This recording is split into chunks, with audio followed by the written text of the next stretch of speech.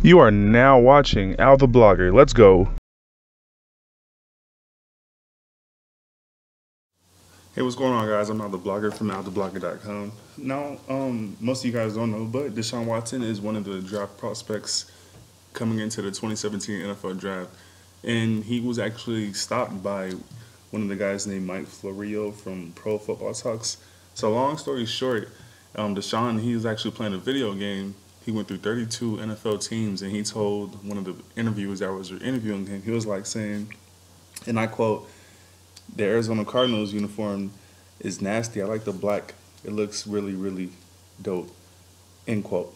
So, with that being said, how do y'all feel about Arizona Cardinals, recruiting Deshaun Watson from the NFL draft this year? In my opinion, I think it's going to be a really, really good draft class because there's a lot of great players. We got Christian McCaffrey from Stanford. You got Leonard Fournette from LSU.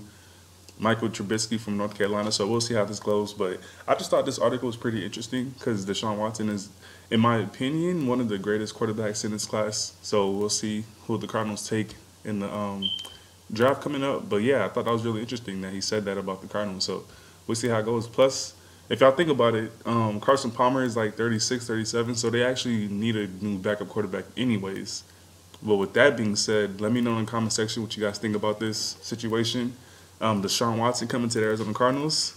We'll see how it goes. I'm AlTheBlogger. Subscribe to my YouTube channel, youtube.com/TheAlJosephShow. I'm out. Peace.